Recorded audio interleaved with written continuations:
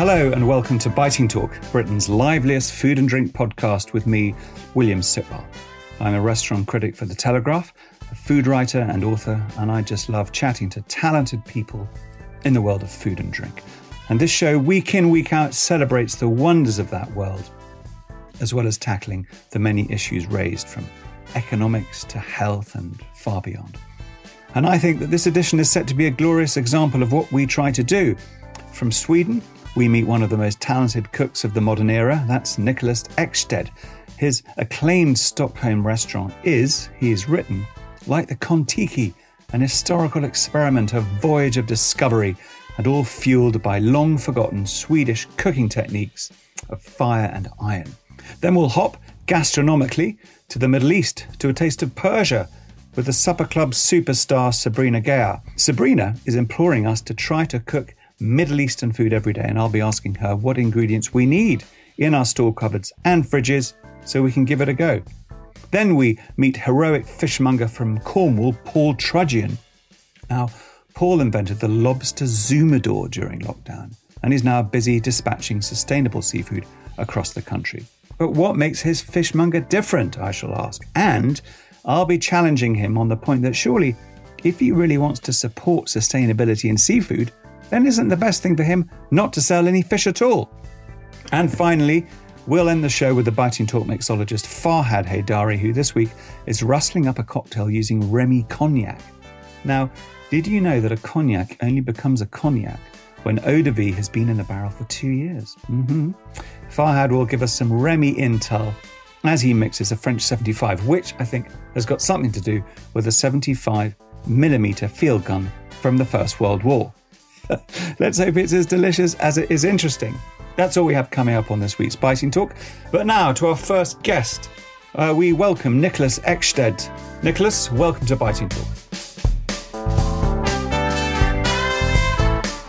And here he is. Niklas, welcome to Biting Talk. Absolutely fantastic to see you. I'm really excited to talk to you. First of all, congratulations on your book. It's beautiful. If you're someone who loves food, who loves to really get stuck into, the traditional cooking techniques of how fire can change proteins and make them delicious and tasty, it is wonderful. Tell us a bit about your journey to creating this amazing restaurant in Sweden that, for us in this country, I think Adrian Gill highlighted. You went on a mission to discover long-lost cooking techniques of Stockholm. Yeah. You went to the Stockholm Library. Tell us about that journey. Yeah. Actually, it started off with a complete meltdown. I had been a chef for quite a long time, and as you mentioned earlier in the podcast, I worked at fine dining restaurants around the world. And then I moved home to Sweden and wanted to start the high-end fine dining restaurant. And that's what I did. And it was very highly acclaimed, but I thought it was very boring. And I very early in my cooking career ended up on TV as well.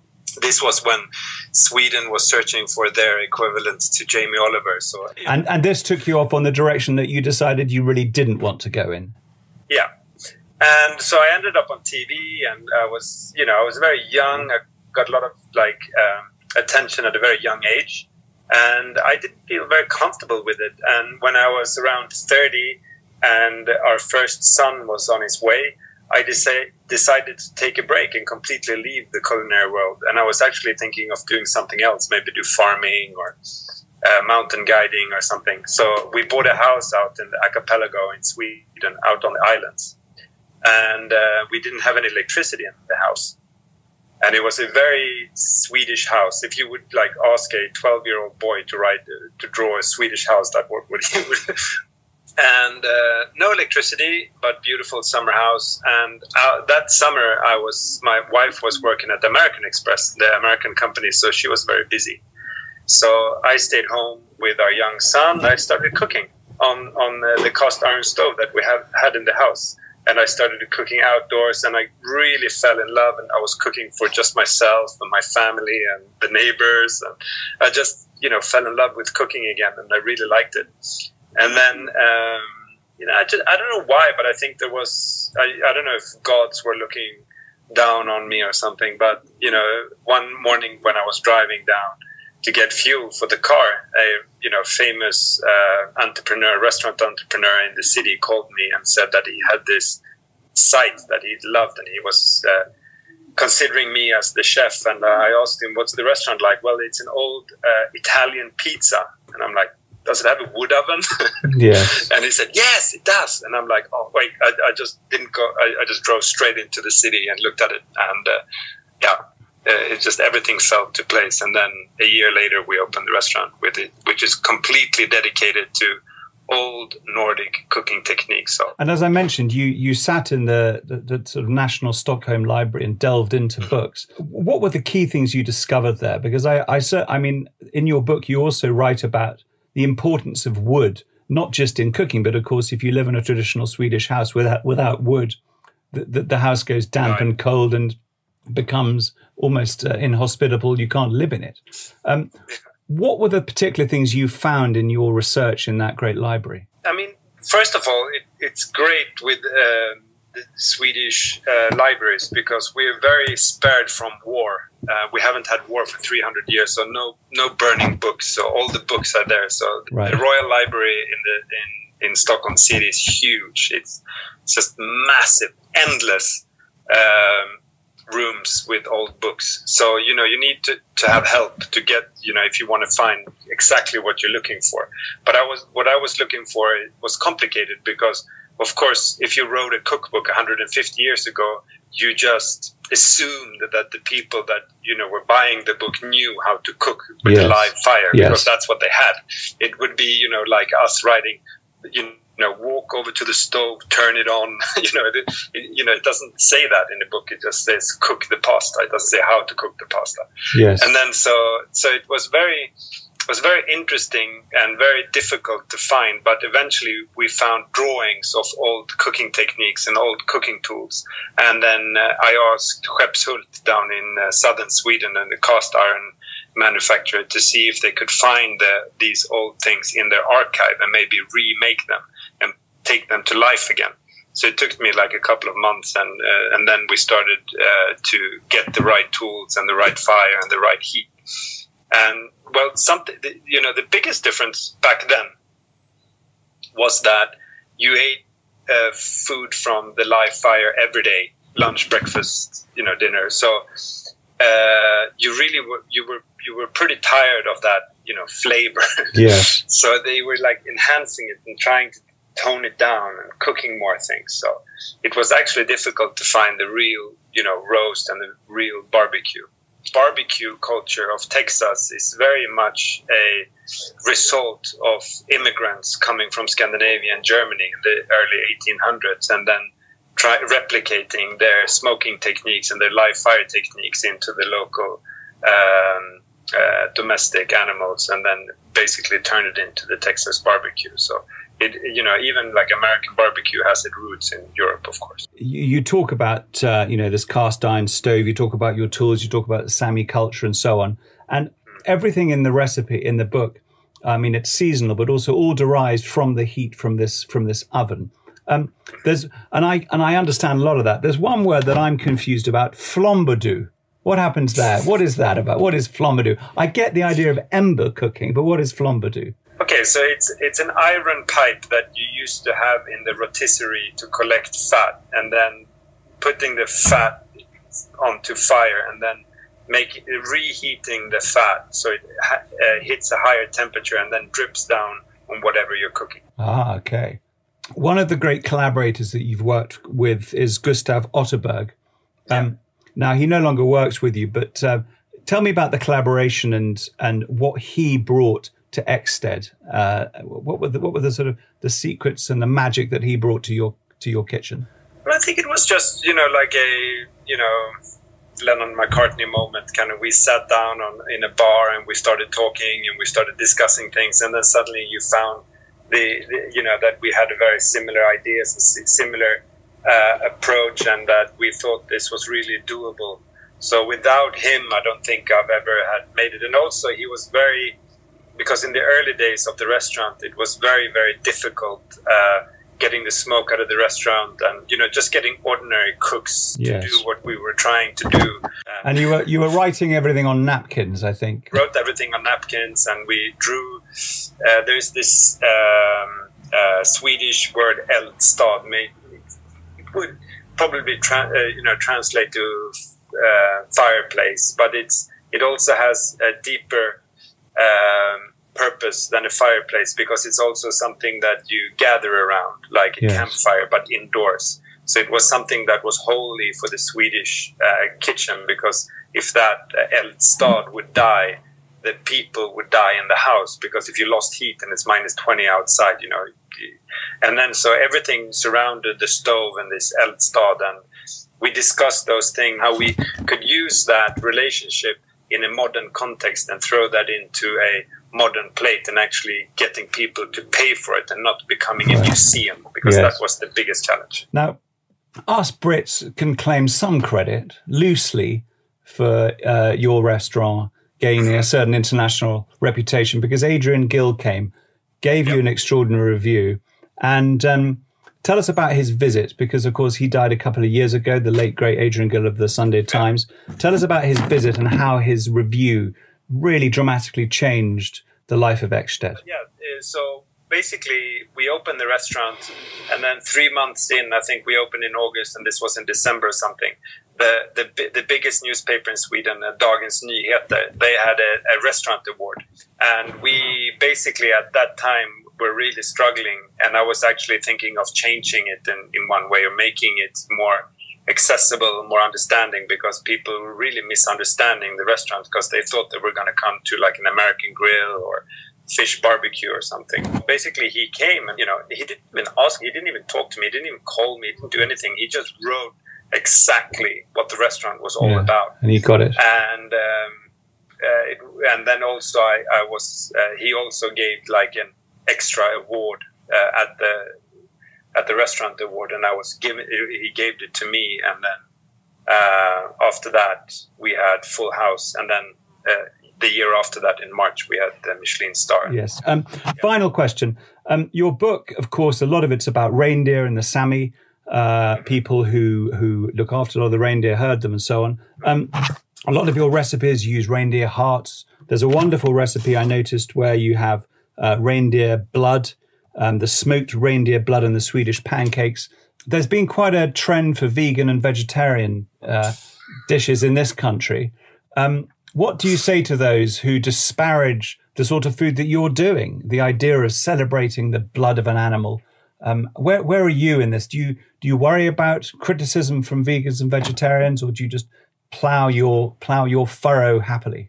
I mean, I think there's a massive misunderstanding about sustainability and how to look at domestic animals and wild animals and game. And usually people that have strong opinions about this have a very low knowledge about how exactly it works, and how important these animals are for certain types of cultures.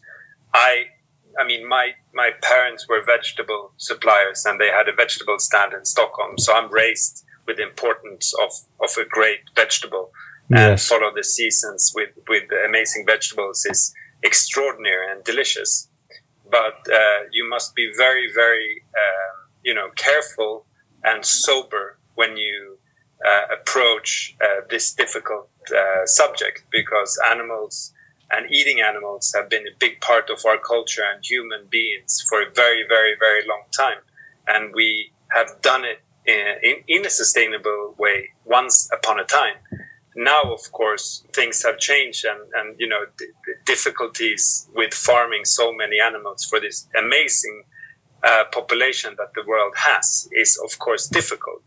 But I think you really need to be aware and read the subjects in a sober way, and don't get your information from one source, because it's a very complex and complicated subject. Niklas, very well put. We must end it there. Your book, Ekstedt, The Nordic Art of Analogue Cooking. Bloomsbury have published it. It's a beautiful thing. Can I ever just say one more Yes. thing? I mean, the Sami community and the indigenous people of Scandinavia is very warm to my heart, and the book is very much, a lot of it is dedicated to them.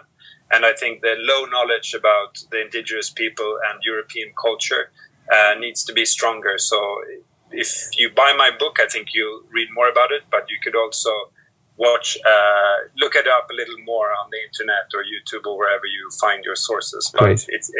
we have a lot of beautiful indigenous people of Scandinavia and Europe as well, not only in Northern America. Okay, fantastically put. Niklas, thank you so much for being on Biting Talk. It's a great pleasure to have you, and best of luck with all your endeavours.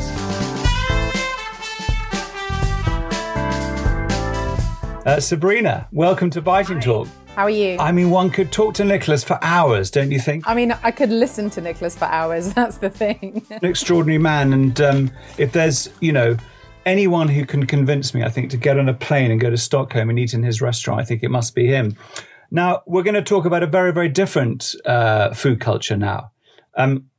Congratulations on your new book, Simply. I want to talk about that. You pump out cookbooks in the way that you used to do supper clubs. I mean, literally, it's unbelievable. This is your fifth, I think. Each of them as vibrant and as beautiful as the last. This time you're trying to encourage people to the idea of cooking this sort of food, Middle Eastern, Iranian, Persian food every single day. First of all, you say you cook food every single day. Do you really cook every day, even on holiday? Every single day, even on holiday, because now I've got to the point I travel so often that if it's not for work on a short trip, I always look at renting apartments because I just go absolutely bonkers if I don't have a kitchen, if I go to a beautiful, city or place that has, access to exotic or interesting ingredients, produce. I have to cook. I can't. I go absolutely mad. So I literally do cook every single day. I don't come from a family of cooks, so nobody cooks. It can be incredibly rewarding and incredibly exhausting and sometimes frustrating. So yeah, I do love cooking. I just love it. But sometimes I just need a one meal session break, just to kind of like find my feet again. But yeah, no, I cook every day because I love it. It's it comes very naturally to me. And fellow cooks will share that angst.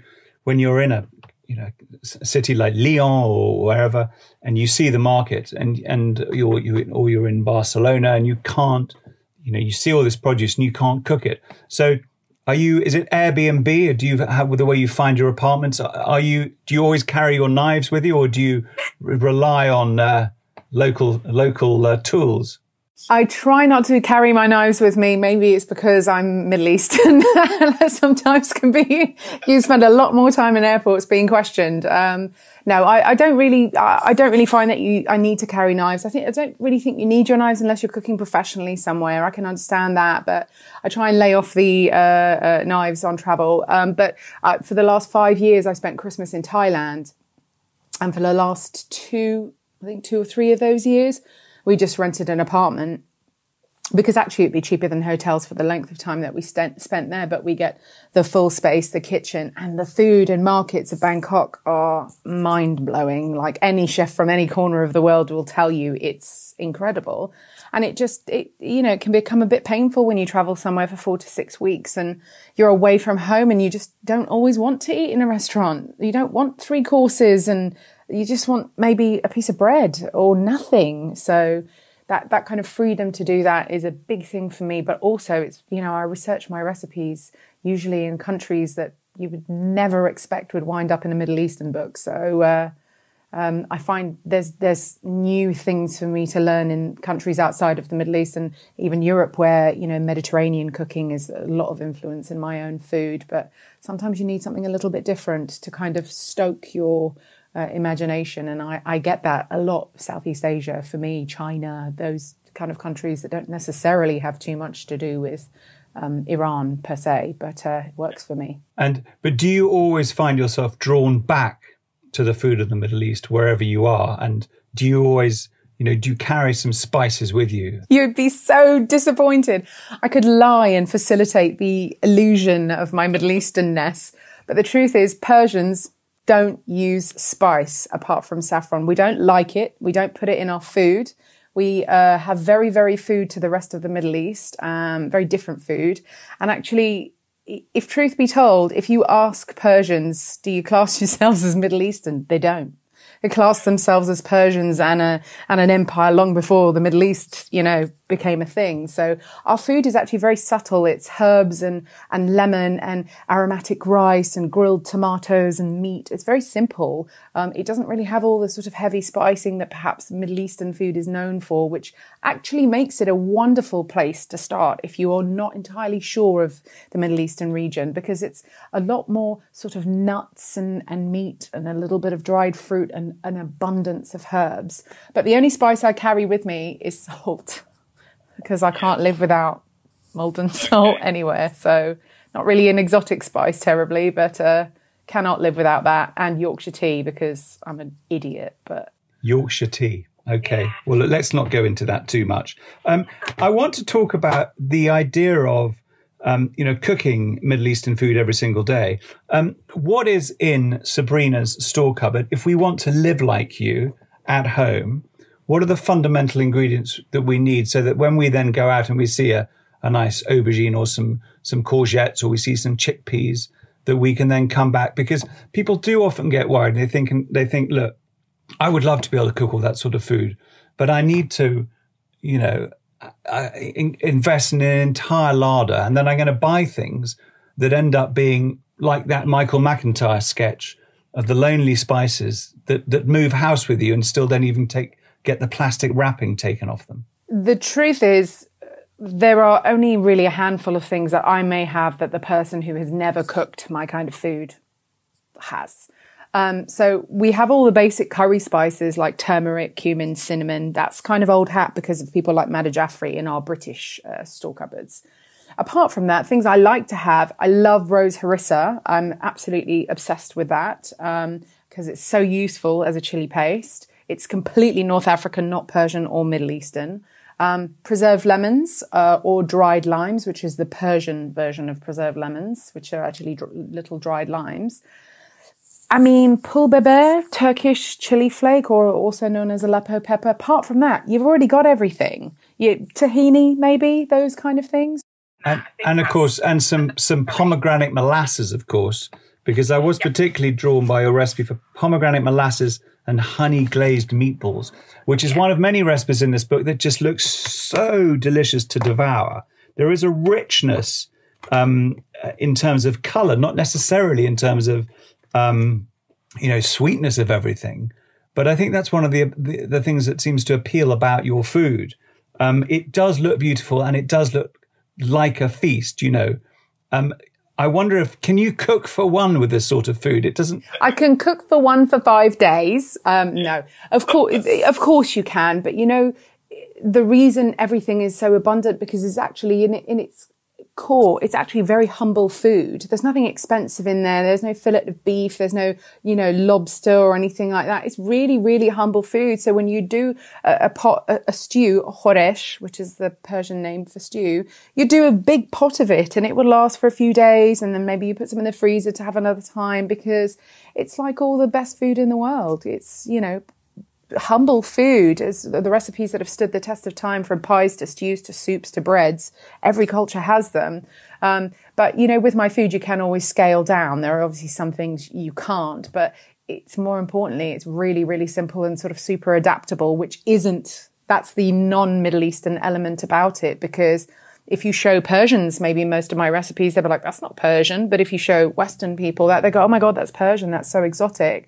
So, I've kind of helped and also distorted a little bit what Persian food is versus Middle Eastern food. Because where are you with the sort of cultural misappropriation argument? Because here you are stealing ideas from every single culture, regurgitating them beautifully and probably ending up being confused, but very well fed and entertaining and feeding all of your friends and family very well.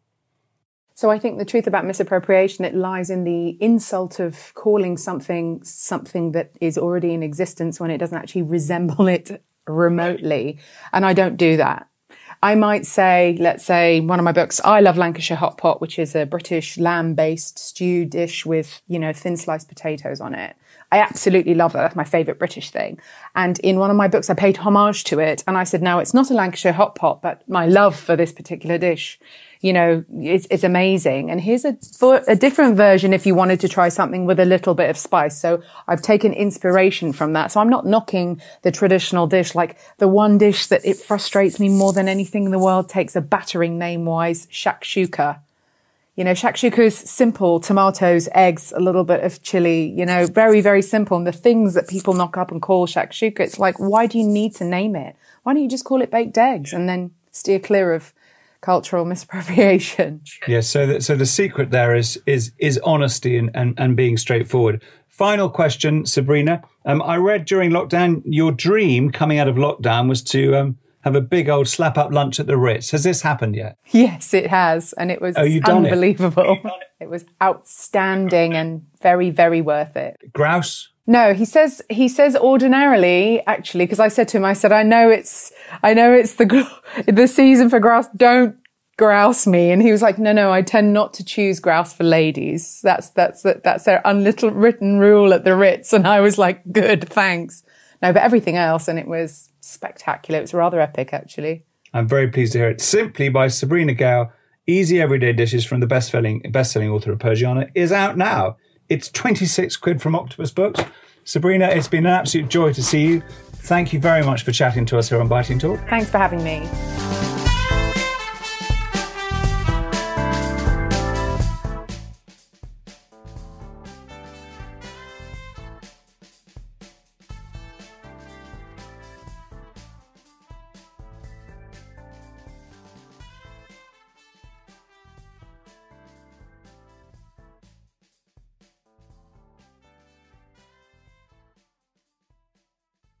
Here's Paul Trudgian, Fish for Thought Cornwall. Thank you so much, William. It's great to be involved. So much to chat about. Now, listen, you're the fishmonger in Cornwall who became famous during lockdown because of your lobster Zoomidor. Lobster Zoomidor came about. It was one of our customers, a gentleman called Niklas Ekstedt. We do a whole range of sustainable British seafood and fish for thought. And one of the things that is very popular is Cornish lobster. We produce a Thermidor sauce, and he purchased a lobster Thermidor kit for himself and his wife and both of his daughters and their families. And through the voice of Zoomidor, through the connectivity of Zoom, brought it all together. Now, one of the great things about your site, as someone who's quite greedy for fish and shellfish, is that it makes you feel like you're a restaurant when you can order from it. And it's quite unusual to get that extraordinary array of choice, and then it gets sort of delivered to your door. And this obviously wasn't the initial intention, I suppose. Well, one of the things, we started Fish for Thought almost 15 years ago now, and one of the really exciting things when I became involved in the seafood industry is it is a very traditional industry. There's an awful lot of businesses that talk about things like sustainability. They talk about supporting British seafood. But actually, when you look in most places that offer seafood, whether it's supermarkets or other suppliers of seafood, the range is quite limited. And traditionally, that's often in a supermarket. It's because there's an awful lot of wastage. By the time it gets to the shelf, it's really quite old. And so there's wastage involved. And it's a high-value product. So we realised that online worked brilliantly, and that the range that we offer to some of the finest chefs on the planet here in Britain could work really, really well online. And that's certainly the case. The speed with which we can get the product from market or from direct from boats to our customers means that actually a direct-to-consumer online model works brilliantly, and that's why we're able to offer the range that we are. Yes. Now, you have a wonderful eye-catching idea, which is to do with lobster that we've been talking about. Buy one, set one free. Tell us how that works. So we've been working with, there's a wonderful charity down here in Cornwall. It's called the Lobster Hatchery, based in Padstow. And what they do is they basically take buried lobsters that the fishermen have landed, and they'll extract all of the eggs, thousands of eggs, and they have a system where they can let the eggs get to a certain stage in terms of maturity that dramatically increases the chances of their survival. When they're initially hatched, they're planktonic, lobsters. So they float around in the ocean, and there's a huge mortality rate early on. So this charity enables them to be released back into the ocean all around the Cornish coast, and helps sustain our fishery down here, which is a really important fishery. It does sound wonderful. Of course, I suppose there's one thing when you speak to a fisherman such as yourself about sustainability, and it's all about the way that you catch fish and so on. It sometimes occurs to me, it's a bit like someone who says, I'm going to open an eco hotel. Well, surely the most sustainable thing you can do is not to do it. So how do you justify the fact that, even your very existence of actually catching fish, where really, if you want to be able to contribute to the sustainability argument, surely the answer would be not to catch any fish as well and maybe grow vegetables on the shore or, on land? I think we have this wonderful industry here in the UK, and I think there are undoubtedly many, many methods of landing seafood that is completely sustainable. And I think the argument for not fishing at all just doesn't wash. We need proteins in our diet. We need to support some of these industries. And I think whilst there are some very bad practices and there is a lot of misinformation about sustainability, what we want to do is be really clear with people about what we're offering. And I think, our industry is very guilty of confusing consumers around sustainability. Everybody in our business talks about it at length, and yet the actions and words don't necessarily tally, and that's frustrating. So we really try and make it simple for our customers in terms of explaining what we do and indeed what we don't do. So there's a number of products that we won't sell. So we don't offer any imported tiger prawns at all. Right. Several reasons around sustainability and other things that we don't do that. But what we do try and champion is there's a UK farm based in Lincolnshire that does UK tiger prawns in a completely closed loop, sustainable way. So we're about championing that, to be honest, William. And I think there's many great examples that we point to when we're doing that. Okay. Now, like a lot of hungry food and seafood consumers, I've been ordering quite a lot of things over the last few months. Some of the packaging I find sort of quite disturbing. Those horrible little sort of, plastic slugs that one seems to get. Whole blankets seem to appear now. These other massive, great pieces of plastic in which there are frozen God knows what that are keeping things chilled. You claim to have fully recyclable packaging. Now, this is revolutionary. Tell me about it. Is it really true? Fully recyclable? So what our packaging is, our industry, this is one of the examples really within our industry of doing one thing and or saying one thing and doing something else around packaging. It's a real problem. And the biggest issue with seafood is actually most of it shipped around in polystyrene boxes. So even if you take the most sustainable food, you can be putting it in the least sustainable packaging. We replaced these polystyrene boxes some years ago now with a wool insulator, which uses sheep's wool. It's a natural insulator. And then we have gel packs within that to keep it cold during transit. And it actually, it took us a long time to develop that with our customers because one of the benefits of polystyrene boxes is they do keep things very cold for a long time. It works brilliantly. It keeps things just as cold as a polystyrene box, and yet you have none of the wastage issues. And that's fully compostable, although customers use it in lots of different creative ways. We do have some, within our packaging, we do use some vac pack products with plastics. Now, they can be they are recyclable, but at the moment, to be perfectly honest, it's quite tricky because some roadside counters will pick this up and others won't. We're actually working on a next level of packaging that's in the pipeline right now, but everything within our box is recyclable, but it can be difficult in certain places. And I think that's frustrating for us and for some customers. And I was just going to say, of course, that there is a dearth of sheep's wool out there at the moment because the market has completely plummeted. So it's a wonderful thing that you're doing. And I think I was reading that in apple orchards, they're using excess wool. They can use it during the winter in order to be able to sort of, shield the roots from frost and so on. Paul, it's been fantastic to chat to you. Anyone who wants to order their lobster and a whole variety of British seafood can go to Fish for Thought. That's indeed, and it's been great to take part. Really appreciate getting involved, William. Thank you. Great to chat with you. Thanks, and thanks for all the wonderful things that you're doing. And up the seafood revolution. Now, Farhad Heydari is ending the show. And he's going to mix a cognac French 75. And he's going to de-shroud the mystery of it. Farhad Heydari, welcome to Biting Talk. It's very good to see you. Thanks, William. It's great to be back on Biting Talk with you. Today's cocktail is a riff on the classic French 75. French 75 is so named for the 75 millimeter field gun used in the Great War, World War I. It's a cocktail that is usually gin-based, but can be used with other spirits, which is exactly what we're going to do today. And our cocktail today is a Remy Martin French 75. And I think the clue is in the name. It's a cognac-based cocktail. We'll take 35 milliliters of Remy Martin 1738. It's a wonderful, wonderful expression of the house of Remy Cointreau. We're going to add that to a ice-filled shaker, and then add to that 15 milliliters of fresh lemon juice, 10 milliliters of honey syrup. Again, it should be 1-to-1 honey to water as the equation. A tiny pinch of sea salt.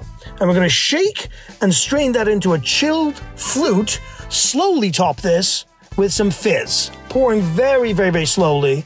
Whether it's champagne, cava, sect, or prosecco, it really doesn't matter. It's a matter of personal preference.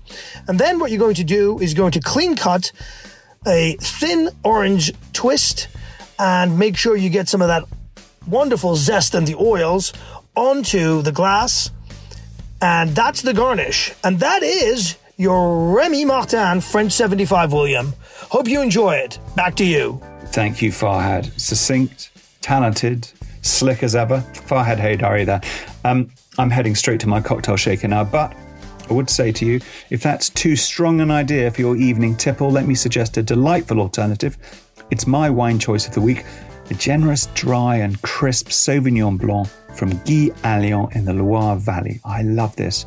It's £13.50 and you can get it at williamshousewines.com. Now, thank you to all my guests on this week's podcast. To Niklas Ekstedt, to Sabrina Ghayour, Paul Trudgian and Farhad Heydari. Now, if you've enjoyed the show, please rate us and do subscribe. Biting Talk is a front ear production, and I'll see you the next time we gather for Britain's liveliest food and drink podcast. Let me just end with a quote I just spotted from Frankie Boyle. Telling us your instinctive reaction to something isn't analysis. Your feelings aren't a critique in the same way a burp isn't a restaurant review. I'm William Sitwell. Goodbye.